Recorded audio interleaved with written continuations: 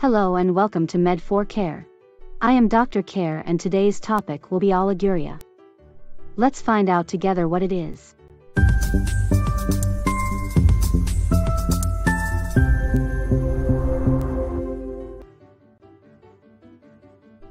Oliguria is a clinical condition in which the amount of urine produced is lower than normal.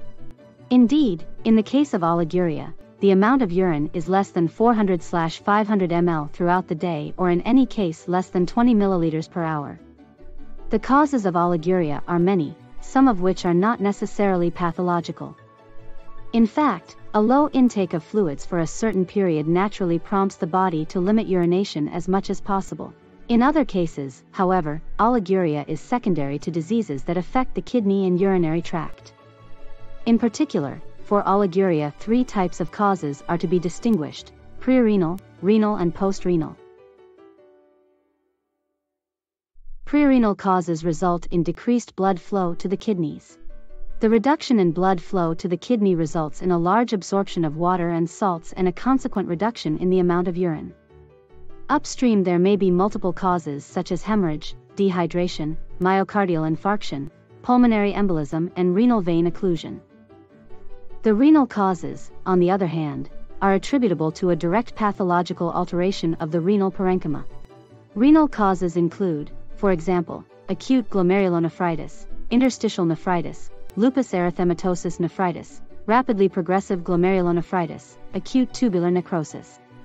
Finally, postrenal causes include those conditions in which urine is produced normally but cannot be expelled due to obstructions in urinary tracts.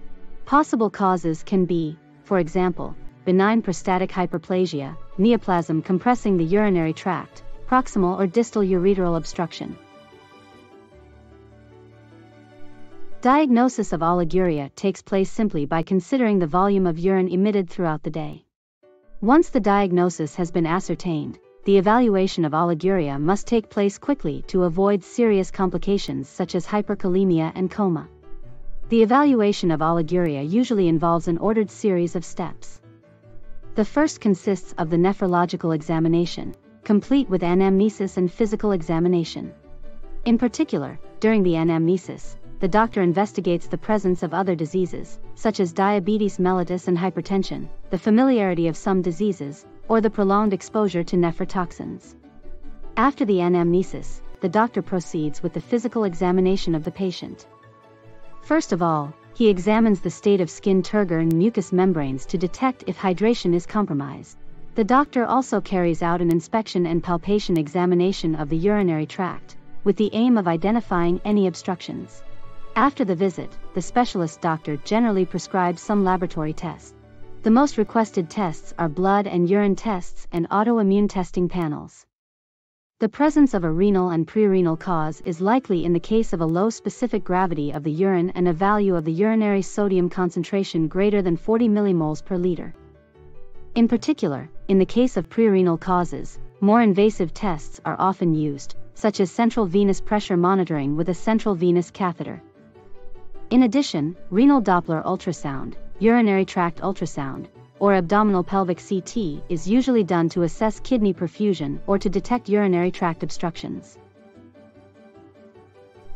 The management of oliguria depends on the underlying cause.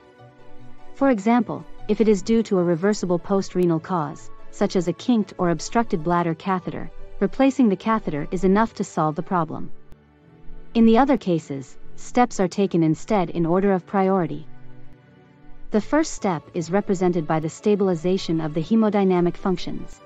In these cases, balanced crystalloids can be administered to help the patient recover normal blood volume and a good heart rate. The second step is to set up a diuretic therapy and evaluate the response. To do this, a stress test with furosemide is often used, which should resolve the oliguric state. If oliguria persists, then acute kidney damage is likely to be in progress. The third step is finally constituted by the pharmacological treatment. First of all, if taken, all nephrotoxic drugs must be discontinued. Similarly, drugs metabolized primarily by the kidneys should be avoided if possible, and the methods of administration and doses of those eliminated through the kidneys should be reviewed. The patient must also observe dietary recommendations. Proper management of fluids, electrolytes and protein requirements is essential. In some cases, it is also unavoidable to resort to renal replacement therapy, such as extemporaneous or continuous dialysis, to prevent the development of complications. If underestimated or not treated properly, oliguria can have potentially fatal implications.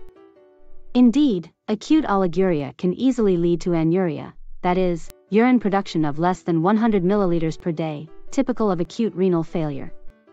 Evaluation and medical intervention are therefore essential for a quick and targeted treatment that prevents irreversible aggravation of the patient's clinical condition.